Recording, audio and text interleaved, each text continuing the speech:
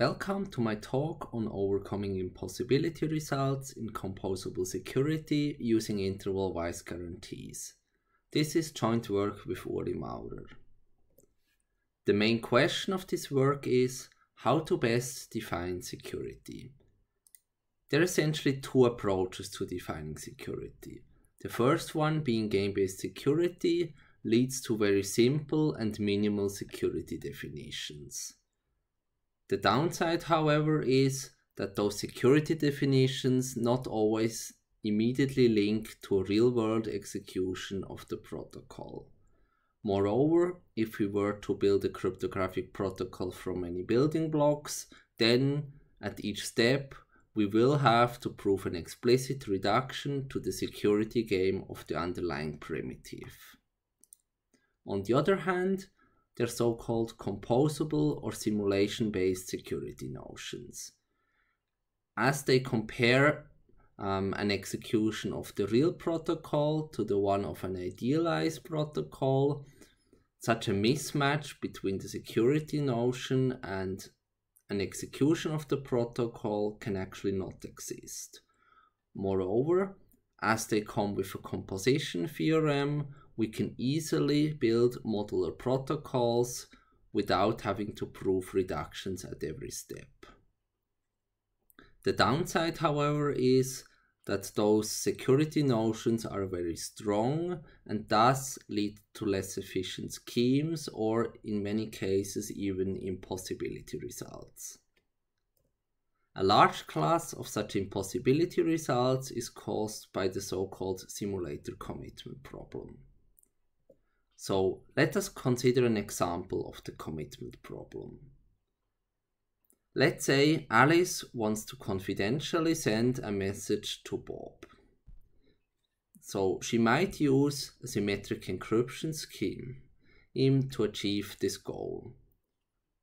So in a composable security notion, we would compare the real-world execution of the protocol to Alice and Bob just using an idealized resource such as a secure channel in the ideal world.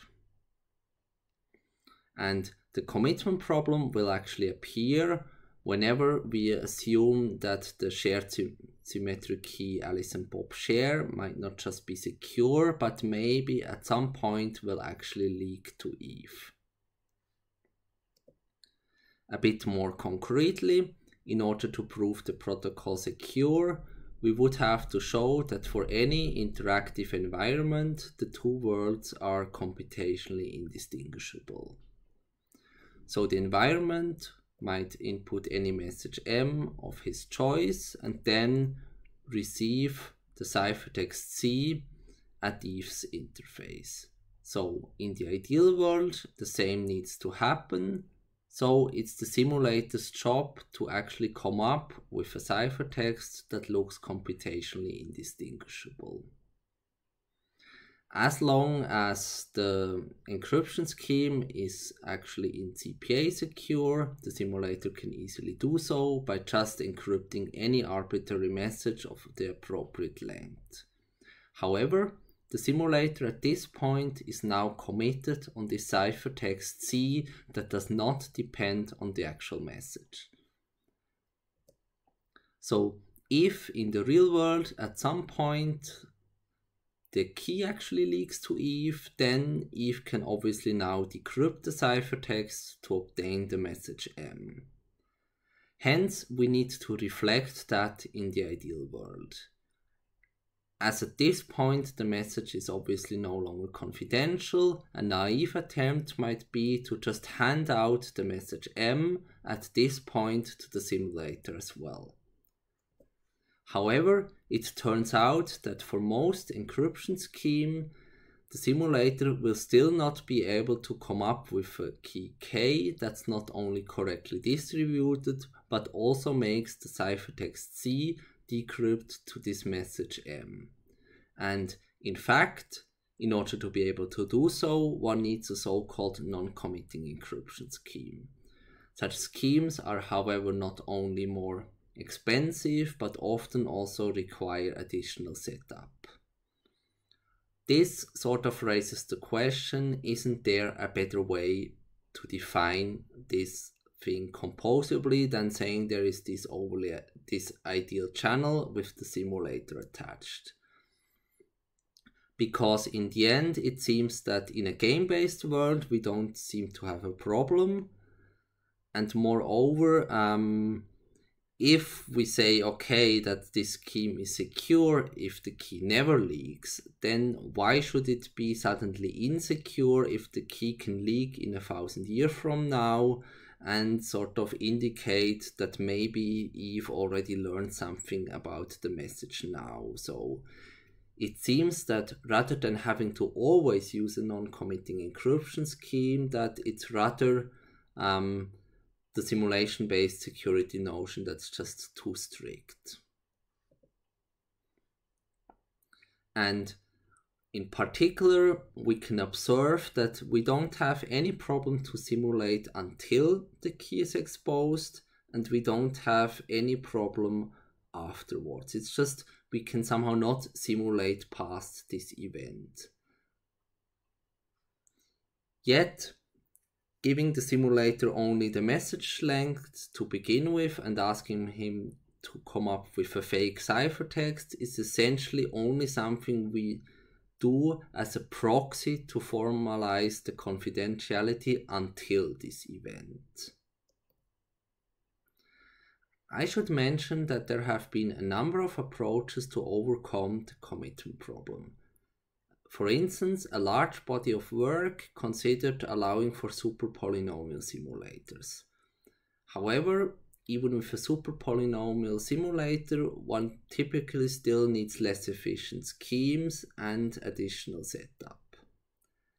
Another line of work considered so-called non-information oracles, which essentially embed a game-based notion in a composable framework.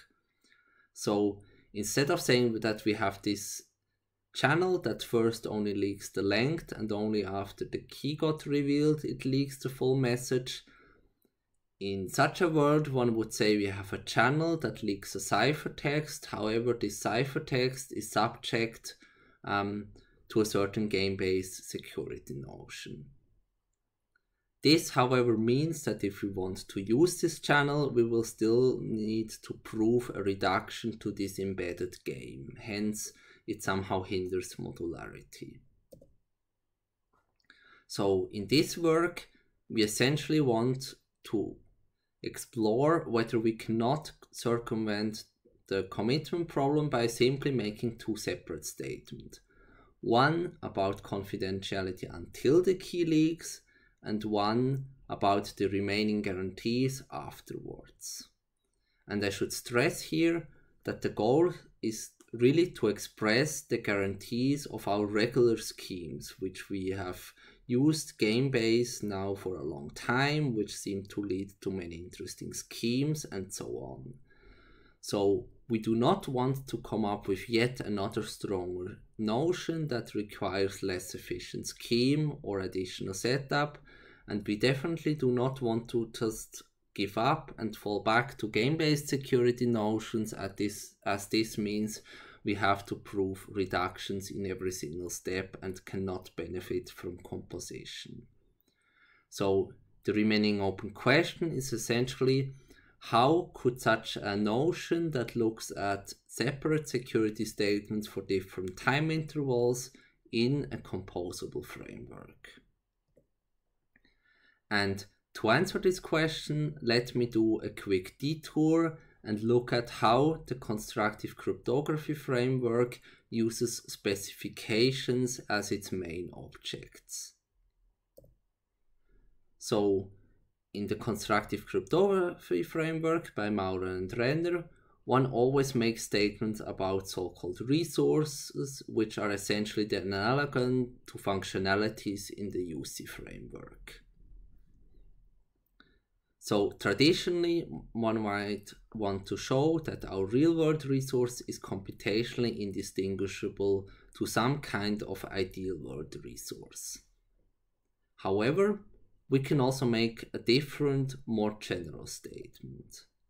So what we can do is we can show that this our real-world resource is contained in the set of all resources that have some kind of desired properties.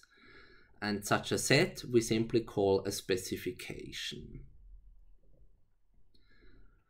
And a bit more general, instead of looking at a single real-world resource, we can say that we also assume just a specification, saying that maybe we don't know about certain aspects of the real world. And the main statement of the constructive cryptography framework then becomes the one of specification abstraction. So we start with this assumed specification, which might look very scary and about which we might not know whether all the resources contained therein have the guarantees we need. So what we can do is we abstract it by a large specification. And of course, this only makes sense if this larger specification is somehow defined and described in a way that now makes it more obvious that all the resources contained in it have all the guarantees we need and want.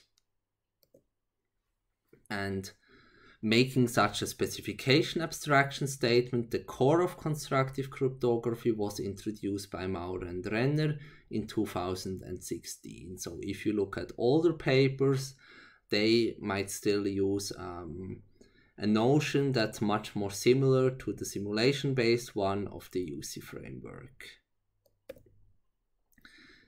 And what this abstraction statement really gives us is flexibility. Because on the one hand, it sort of provides a meta framework with this kind of statement already leading to a lot of nice properties.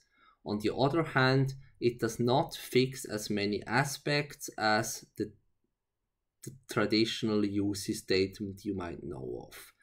And in particular, it does not necessarily fix what kind of specification we are allowed to look at. So let's quickly look at the nice properties this kind of statement has. Well, first, we're still making a statement about the real-world resource being contained in an ideal specification. And that means there are no forgotten attacks, there is no mismatch between the security definition and the real-world execution. Second, the transitivity of the subset relation gives us a very basic composition result, meaning that afterwards we can forget about this complicated specification and just continue proving results about the one that's somehow easier to deal with.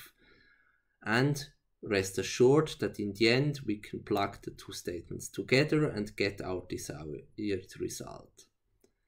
Finally, and very importantly for this work, is that this view actually gives us a very natural way to formalize multiple guarantees. So we can simply make two statements, so it's contained in this specification and in that specification, and then if we say, okay, it's contained in the intersection, we know that it has both guarantees. And I should also mention at this point that the standard simulation-based notion in the end is just a special case. So we can consider the real-world resource as our assumed specification and the ideal world resource, including the simulator, as the ideal world specification. And this really shows that this kind of decomposing the ideal world specification into what we actually want, the resource, here the confidential channel, and the simulator is just a way to define a specification such that it is easy to see that messages are confidential. But the simulator is really, in this view, no inherent aspect of our security notion. It's just a mean to the end.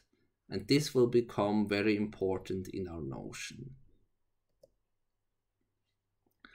What we also have to deal with is that traditionally one would say the two words are computationally indistinguishable, but the abstraction statement is an absolute one.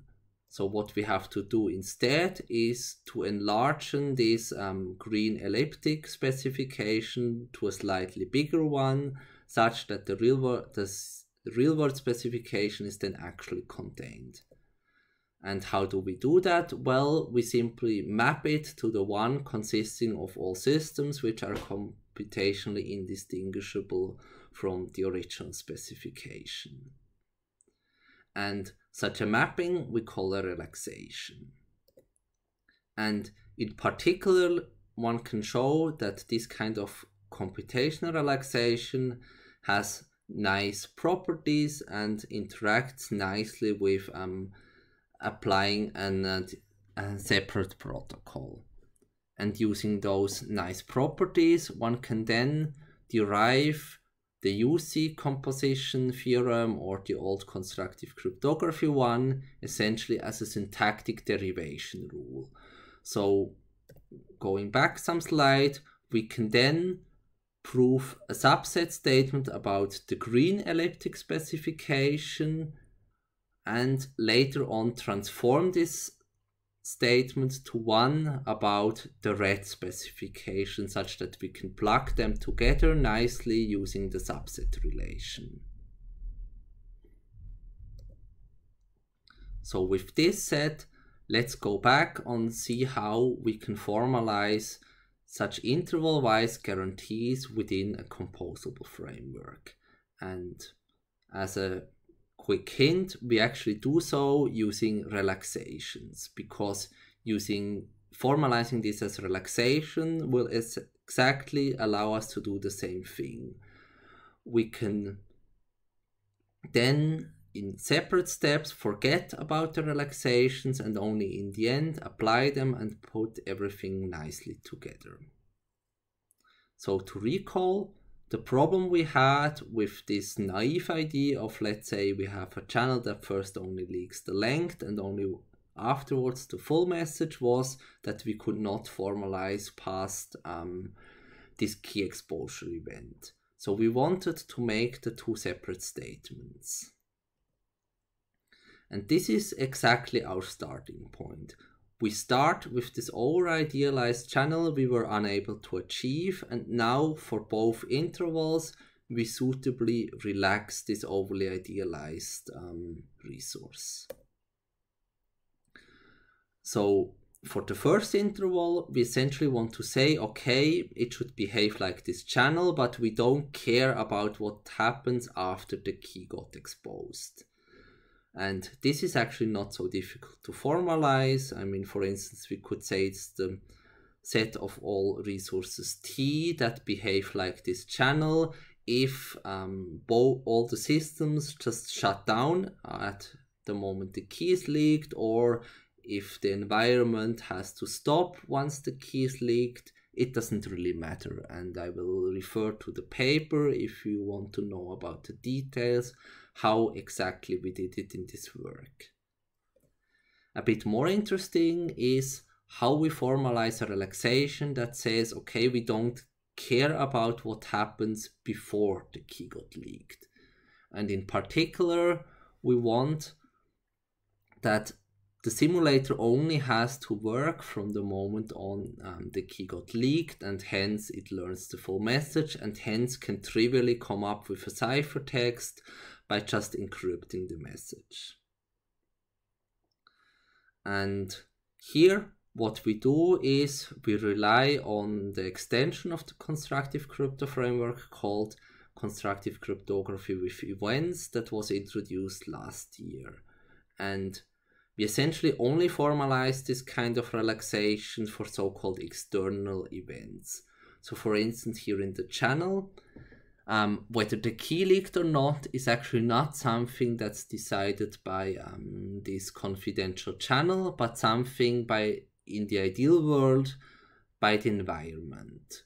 So what we can do is, within that extension of constructive cryptography, which I have an example of here.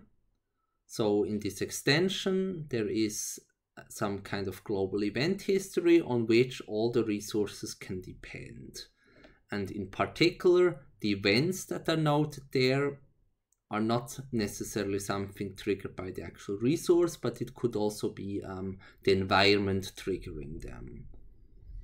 So for instance, we can say that the confidentiality of a channel depends on whether the key leaked or not, where this event is something that's just up to the environment to decide.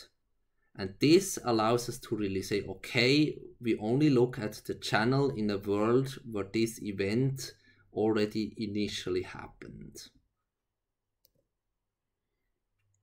So putting it all together, we see that for each time interval, we can formalize the respective guarantee as one specification, and which we can then all intersect in order to get the conjunction of all the guarantees.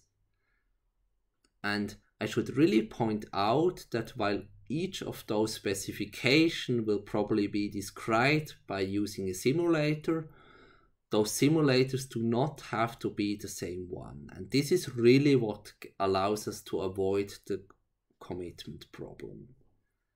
And to see that this is not something bad, we really have to take this specification-based view where we see that having a simulator is not something that's somehow inherent to a simulation-based, to a composable notion, but in the end, it's really just a way on how to define specifications. So why should there be a need for separate specifications to share the same simulator? And on a more technical level, we then formalize those interval-wise guarantees as relaxations of the same overly idealized resource. And we did it in a way that we could prove nice properties about these relaxations, such that we get all the desired composition rules we would like to have. And really, for the details, I would like you to refer to the paper.